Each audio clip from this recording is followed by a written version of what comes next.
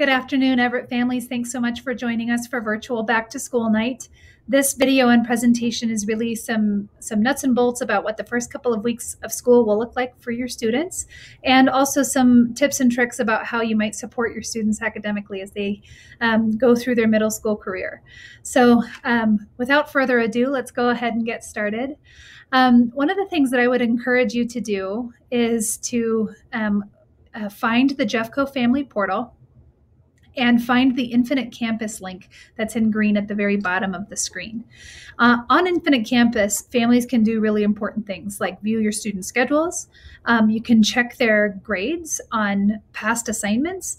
You can see assignments that are upcoming, and you can view their attendance. So it's an important and wonderful way for you to stay connected with their academic lives and to have conversations with them about the kinds of work that they're doing in all of their classes. So I would encourage you to bookmark that link in your favorite internet browser so that you can see it and visit it often.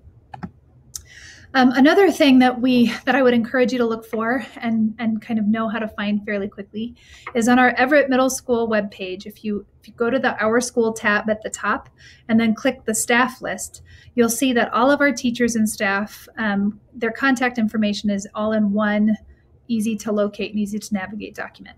One of the big transitions from elementary to middle school is all of a sudden we have to connect with and interact with and communicate with more than one teacher at a time. So this tool will really be helpful in keeping track of all of your students' teachers. We encourage you to reach out by phone or email to any teacher that you might have some questions of or need some help or support in helping your student be successful in their class. All of that said, one of the most powerful and important thing a middle school student can learn as they grow from elementary school to high school is self-advocacy. So one of the best things we can do to help our students be ready for high school and the world beyond is to support them in learning this really critical skill. So of course, we are happy to communicate and partner with you in supporting your student.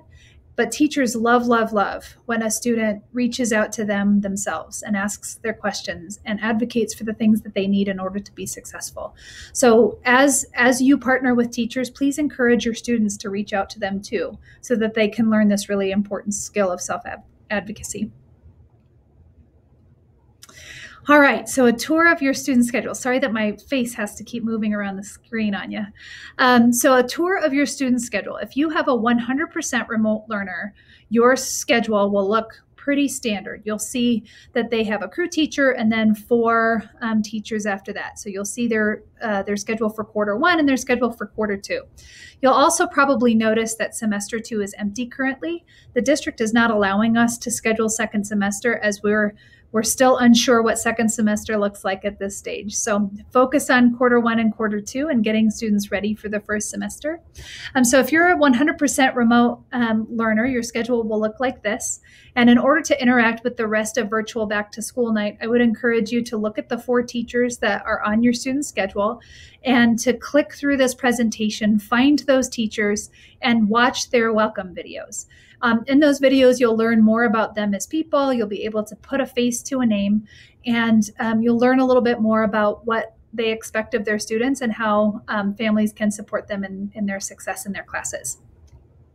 If you are oops, so sorry about that. Let's go back one.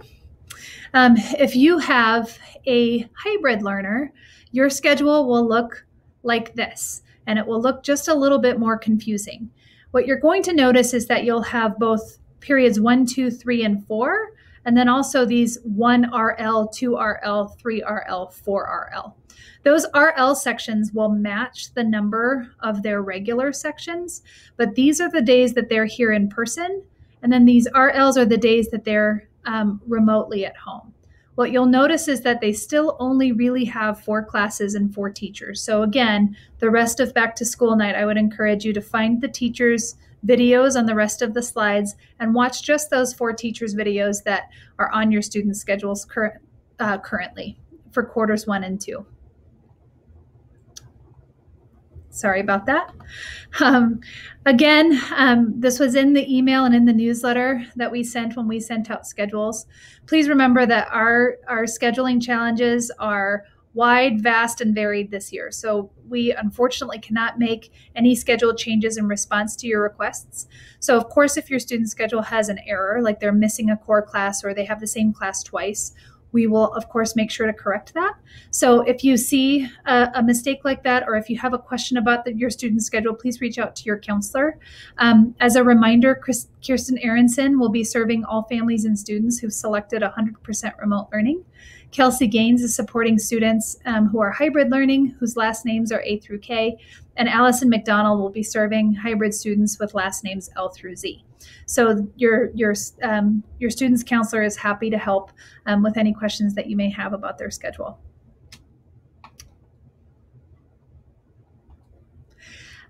So I also wanted to talk to you about what remote learning will look like on August 24th, which is that first day of school next Monday. Our teachers felt really strongly that we needed to give students a transition day from the long, restful, and often lazy days of summer into the rigorous and wonderful and engaging learning that they're going to do for the next 2 weeks remotely. So what you'll notice is that our orientation day will have a shortened schedule. They'll start in their crew classes and connect with their crew teacher and connect with one another. And then they'll have their first through fourth period and be done at 11 o'clock, 11:05. So they'll be done a little before midday so that they can transition from summer into learning. So at 7:20, students should log into their Google Classroom and find their crew class. Students should join the Google Meet or Zoom link from their crew teacher there in Google Classroom, and they'll learn about the remote orientation and they'll welcome each other back to the school year. Students will find the Google Classroom associated with each class period on their schedule and participate in teacher-led orientation activities. So when students log into Google Classroom, they will see the Google Classrooms for all of the teachers and classes that they have when they log in. As a reminder about what Google Classroom looks like, a reminder that Google Classroom is a digital portal to your child's learning.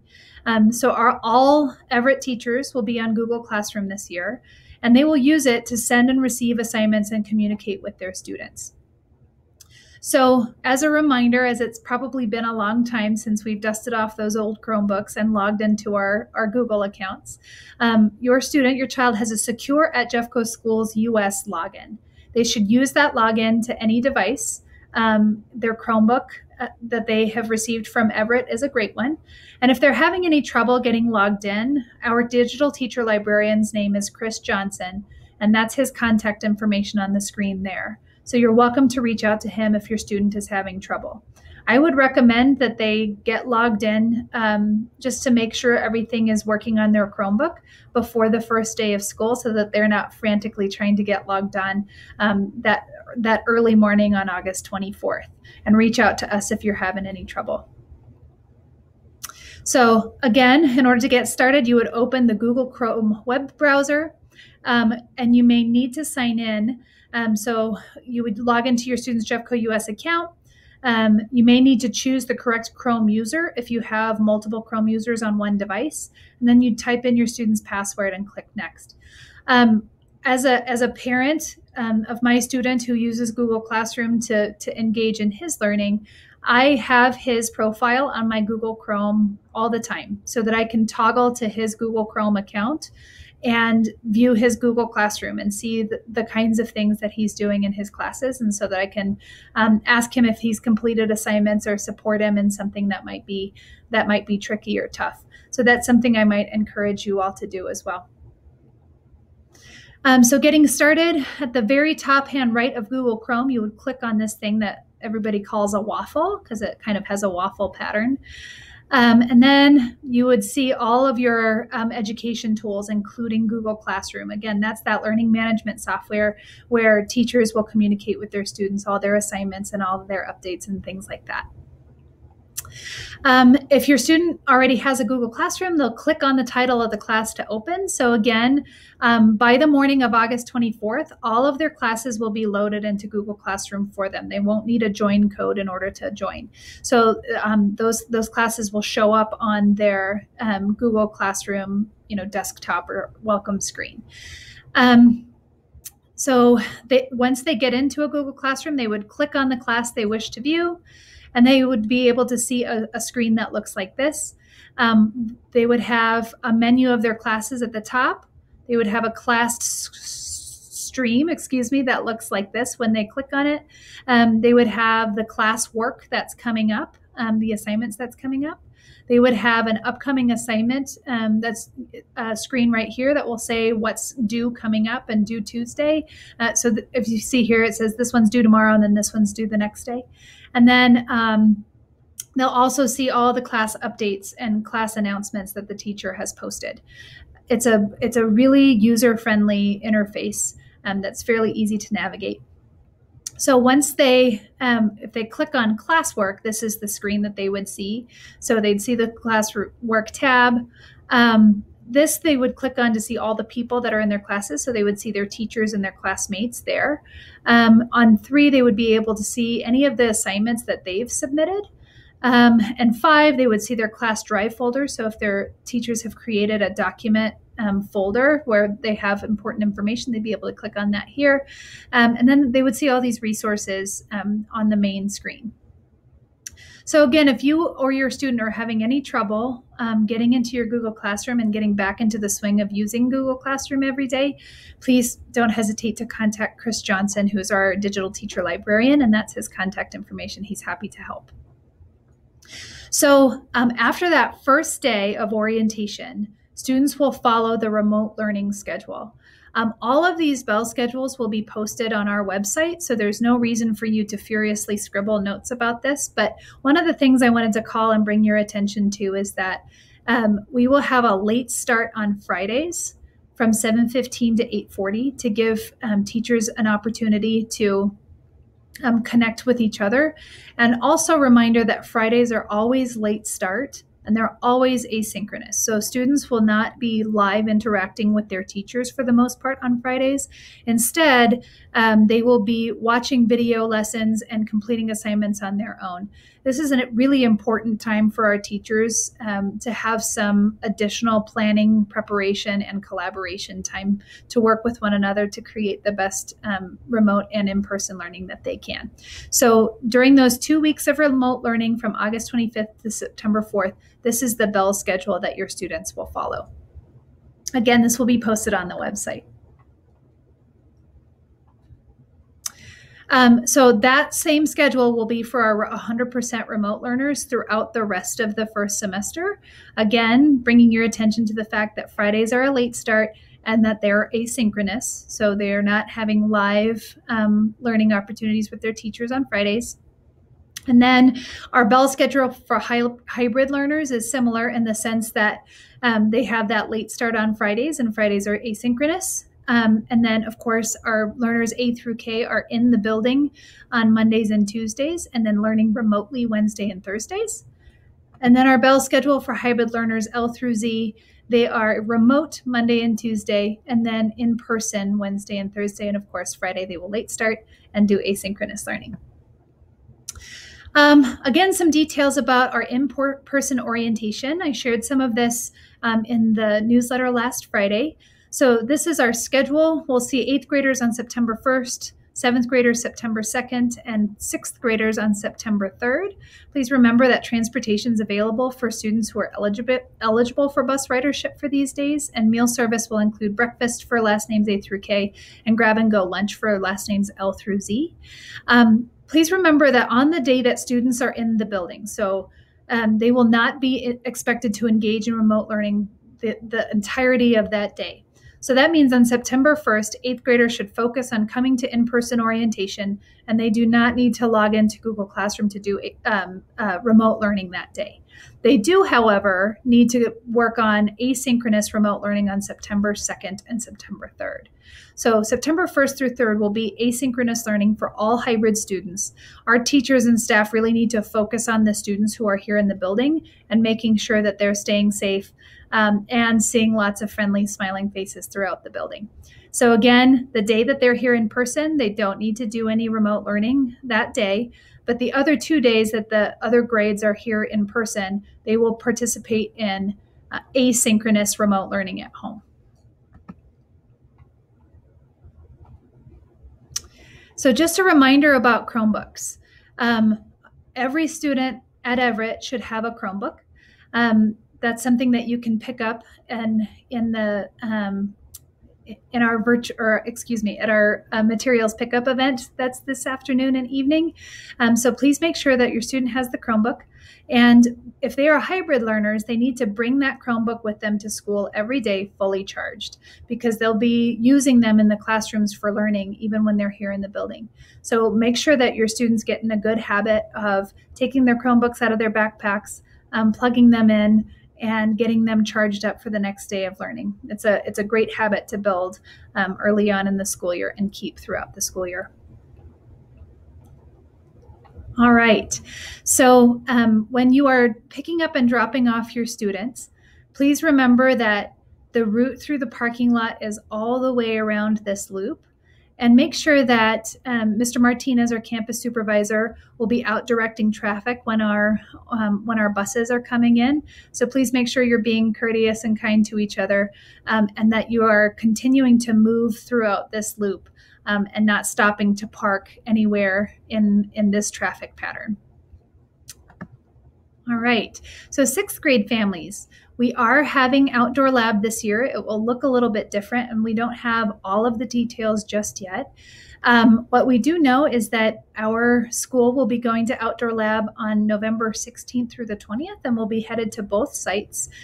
Students will be assigned to a site based on their crew teacher, and students will not stay overnight this year.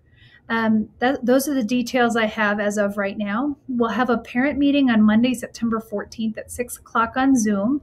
We'll send the Zoom link on the Everitt Family newsletter here soon, and more information will be available about exactly what outdoor lab will look like as those two sites are working out some of their procedures in order to do outdoor lab safely this year. Please make sure that you continue to check the outdoor lab website at jeffcooutdoorlab.com and the Outdoor Lab Foundation website, outdoorlabfoundation.org. That website includes information about how to get donations and community partnerships, and how you might raise money in order to pay for your students' outdoor lab experience. At this point, we're not sure exactly what the fee will look like, or many of the other details that you might have questions about. We're waiting for Outdoor Lab to give us that information, and hopefully we'll be able to share all of that on September 14th. So thanks for your patience with us with that.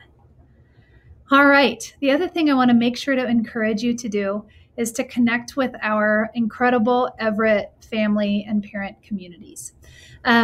On the first Wednesday of every month, starting at 6:30, our PTA will meet. And then at 7:30, our school advisory committee will meet. So our PTA is really an organization that supports our teachers and supports our staff through raising funds and building community. Our school advisory committee, or our accountability committee, helps advise me on decisions about instruction and curriculum and that kind of thing. We look at data together and make decisions that are collaborative for the best learning experiences for our students. So if either one of those committees or both of them are of interest to you, I would love to have you come be part of those conversations. If you're not a meeting person, which I certainly understand, I would still encourage you to join the PTA by completing the form and paying the dues. Again, if you join PTA, you will never be expected to come to a meeting or sell wrapping paper or anything like that. It just means that you're a part of our parent organization. We would love to have you. And even if you're not a member of PTA, our Everitt Middle School PTA Facebook page is a wonderful way to connect with other parents and to ask questions and share information about Everitt. So we are hopeful that you will engage and be connected to those parent communities. All righty. Finally, one of the best source of up-to-date information will always be our everett.jeffcopublicschools.org website. Mr. Johnson is our new digital teacher librarian. Lindsay Garlow was lucky to get an instructional coaching position over at Jefferson High School. So Chris has stepped in and stepped up and has done a wonderful job supporting the staff with technology. So he's frantically working to get our website up to date. And by Friday afternoon, all the details about hybrid and remote learning and orientation and all of that good stuff will be on the website. So please, if you have questions, if you're curious about something, the website is a wonderful source of information that can hopefully give you the answers that you need. I wanted to remind you all of our live Zoom event this evening at 7 o'clock. If there are questions that this presentation or this group of presentations doesn't answer, please join us for that. The next video that you're about to see are some safety procedures and some details about in-person orientation. And we're hopeful that you will watch those with your students so that they can see, one, our assistant principals being silly and some of their peers in a safety video, and then get some details about what entrances they would be coming into for the building for in-person learning. Thank you again for joining us for Back to School Night, and I'm hopeful that I get to see you this evening, and I'm so glad that I got to see some of you in person this afternoon for our materials pickup event. Thanks so much.